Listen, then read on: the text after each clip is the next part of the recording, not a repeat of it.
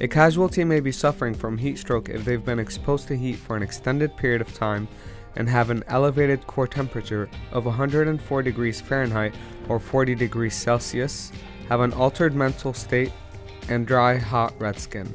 Heat stroke is life-threatening and needs immediate medical attention.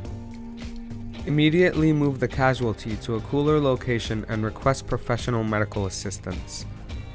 Begin cooling the casualty by immersing the casualty to the neck in cold water, placing ice water-soaked cloths or towels on the casualty, or placing ice bags covered in cloth or towels on the casualty.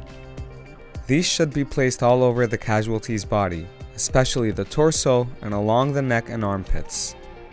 Monitor the casualty's temperature every 5 to 10 minutes. Maintain the casualty's airway and breathing and treat them for shock. Continue cooling the casualty until the casualty reaches a normal body temperature, the casualty is evacuated, or medical assistance arrives and takes control of the casualty's care.